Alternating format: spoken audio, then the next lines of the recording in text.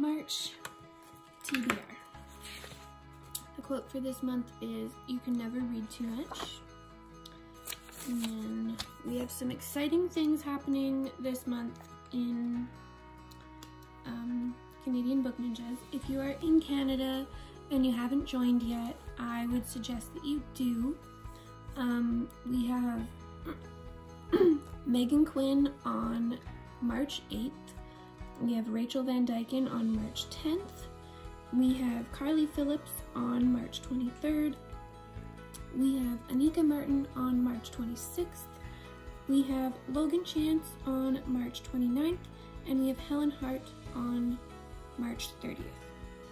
The books that are releasing this month.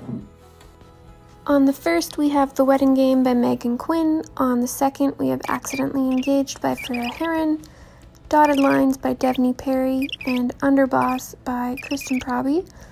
On the 9th, we have Wild Wind by Kristen Ashley, To Catch a Dream by Audrey Carlin, Heartbreak Bay by Rachel Kane.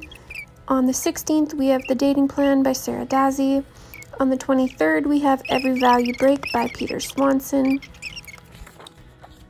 Going forward, books to read.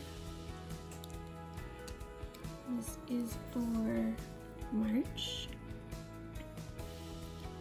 I got some new pens. Absolutely love them.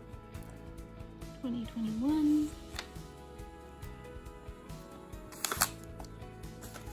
Okay. What I'm planning to read this month.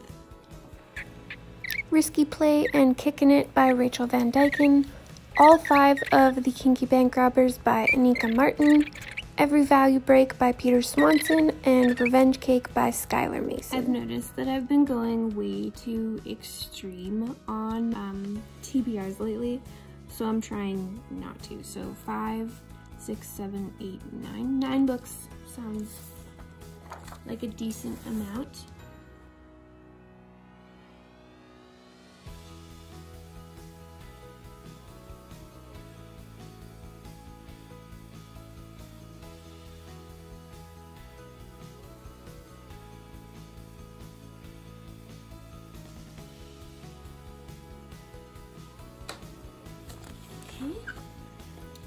Going into here, we have what I read. So I already read Penalty and The Wedding Game.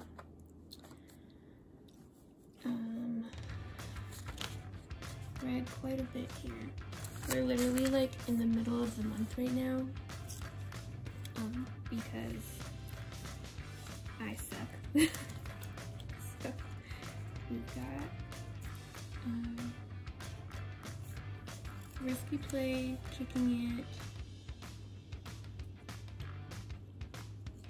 It, 8-Second Bride, Professor Valentine, A-Hole, and Hot Vegas Nights. I read a lot this week.